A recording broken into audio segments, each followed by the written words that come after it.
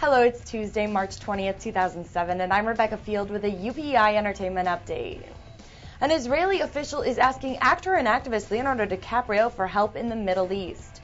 People magazine says Israel's Vice Premier Shimon met with DiCaprio in Tel Aviv last week to discuss how the actor could promote the peace process in the region. Peres is also requesting the actor continue campaigning for environmental protection. DiCaprio reportedly says he would do all he could to help. And actress Vanessa Williams is being honored with a star on the Hollywood Walk of Fame. The Ugly Betty co-star was joined by friends and family yesterday in Hollywood at a ceremony honoring her. Williams is also a Grammy-nominated singer and was crowned Miss America in 1984.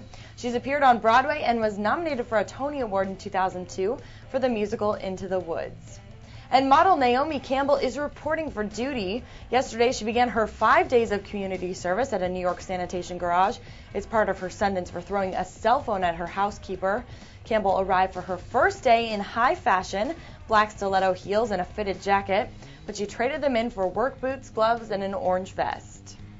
And there's a new movie in the works that'll focus on former British Prime Minister Margaret Thatcher.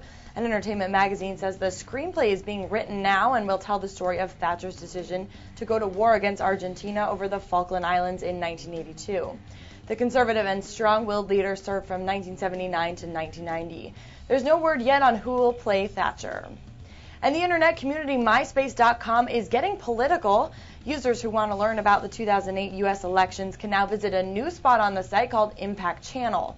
A spokesman for MySpace says the portal is meant to connect users around the world with politicians, nonprofit groups, and civic organizations.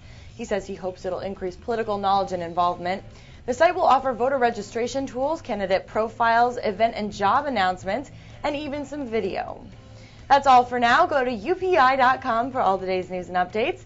Thanks for watching and have a great day.